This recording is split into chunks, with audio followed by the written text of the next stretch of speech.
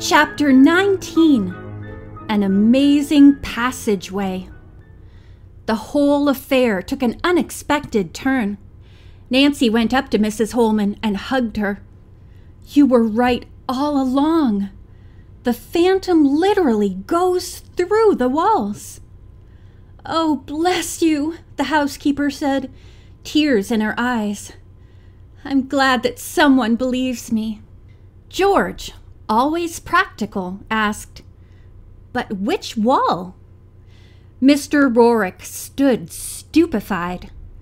He seemed completely unable to believe what had happened. Again, the phantom had taken his money without any visible means of entrance and exit. The elderly man shook his head in dismay. Finally, Nancy answered George's question.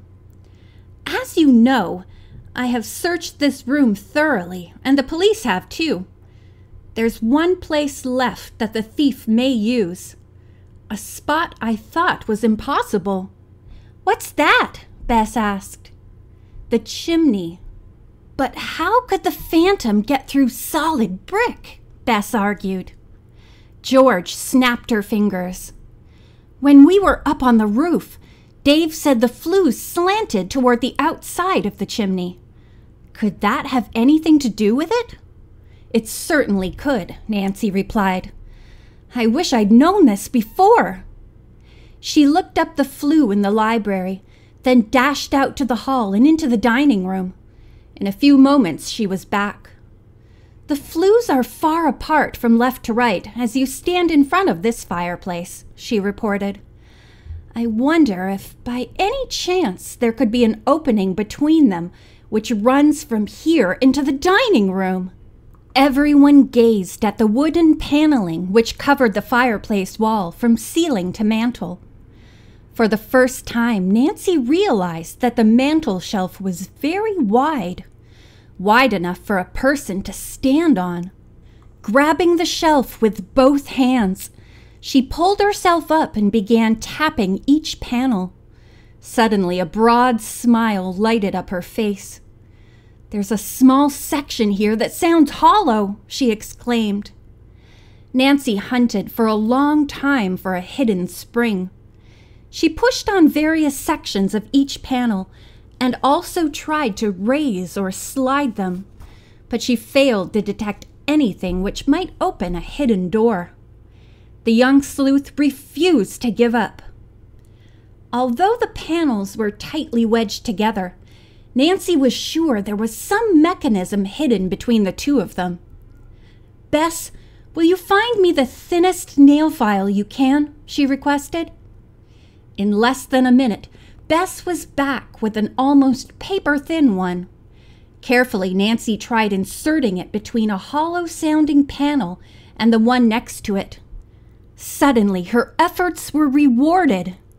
The nail file pressed out a wafer-thin metal lever, and at the same moment, the whole section above the center of the fireplace swung outward.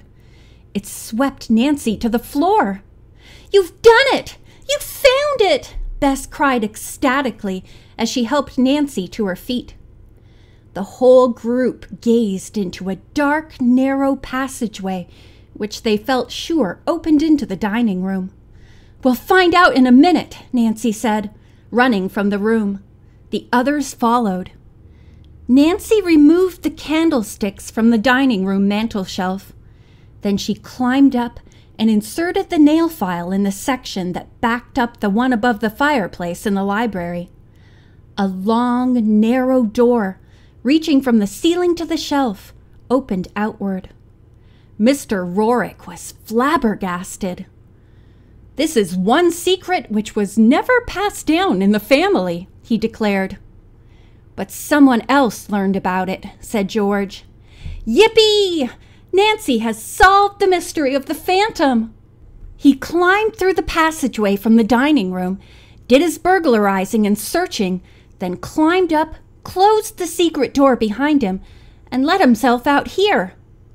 Mrs. Holman, who had been speechless all this time, now found her voice. "The police should be notified at once and come here to catch that criminal." Before anyone else could answer her, Nancy said, "Oh, please don't do that.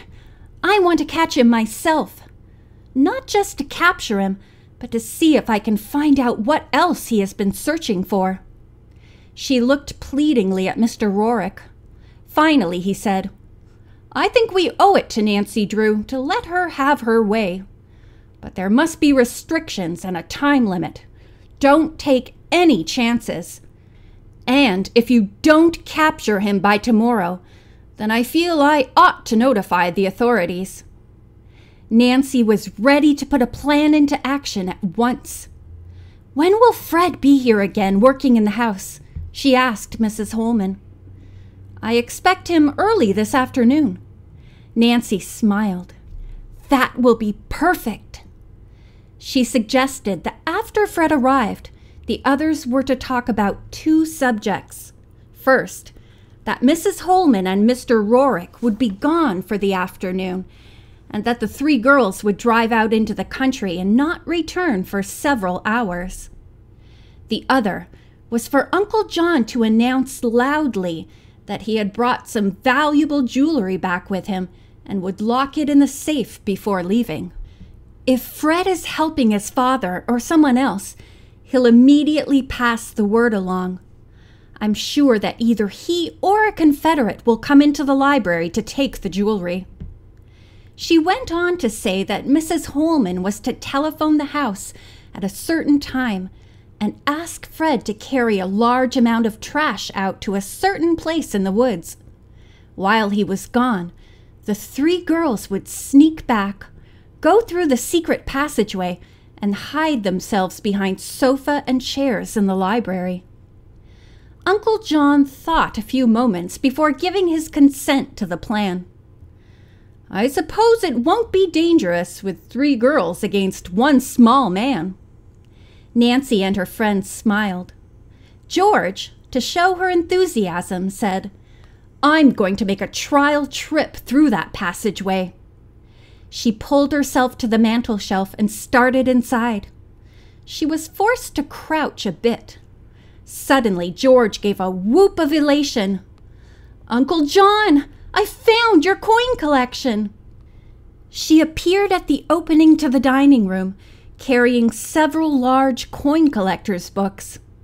George handed them down to Mr. Rorick, who kept murmuring, "I can't believe it.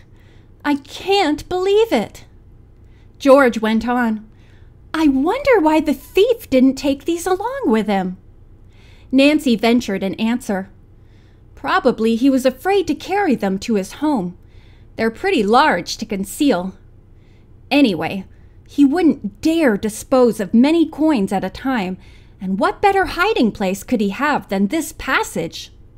By the way, Uncle John, can you tell at a quick glance how much has been taken out?" Mr. Rorick quickly turned the pages of the various books, then smiled in relief. "The thief took only a few $100s worth. The most valuable coins are still intact. I suppose I was foolish leaving them here, but I like to take the coins out once in a while and look at them." "But shouldn't you put them in a safe deposit box now?" Bess asked. Nancy spoke up. "Why don't we leave them here where the thief hid them? Otherwise, he'll know that the secret passageway has been uncovered, and he won't even come into the library." Mr. Rorick agreed, and George replaced the books where she had found them. Mrs. Holman glanced nervously at her watch. "Sometimes Fred comes early. We'd better close these doors and busy ourselves with some kind of work so he won't be suspicious." Fred arrived while the group was eating lunch. Mrs. Holman asked him to dust the hall where she knew he would overhear everything that was said. The afternoon plans were discussed. Soon afterward, everybody in the house except Fred prepared to leave. At 2 o'clock, all had left, and Mrs. Holman telephoned Fred at 2:30. By this time, Nancy, Bess, and George had sneaked back into the Rorick home and hidden behind some shrubbery. When they saw Fred carrying the trash to the woods, they dashed inside the house. By 3 o'clock, the girls had gone through the secret passageway, closing both the openings, and secreted themselves behind furniture in the library. They never took their eyes off the chimney. At exactly 3:30, the secret door began to open. A man appeared in the opening and jumped down. He was Fred Jenkins' slightly built companion. The man wore gloves and was in his stocking feet. No wonder he never left any fingerprints or footmarks here, Nancy thought. The intruder went directly to the safe, knelt down, and slowly turned the dial back and forth. Then he swung the door open, grabbed the velvet case containing costume jewelry, which Mr. Rorick had put there, closed the safe, and started for the fireplace. He's not going to search this time, Nancy thought. If we don't capture him now, he may get away and take the coin collection with him. Quick as a panther, Nancy came from behind the sofa and made a leap for the thief. "You're the Phantom! Hands up!" she cried. Nancy was counting on the fact that the thief would not turn around and discover that she had no weapon. Instead of complying, the man whipped a spray gun from his pocket and squirted it in Nancy's face. Instantly, she dropped unconscious, and he leaped for the mantel. As George tried to block his way, he turned and gave her a dose of the knockout spray. She too blacked out and fell to the floor. Swiftly, the man climbed onto the mantel. Bess had looked on horrified. If she tried to stop him, no doubt he would give her the same treatment.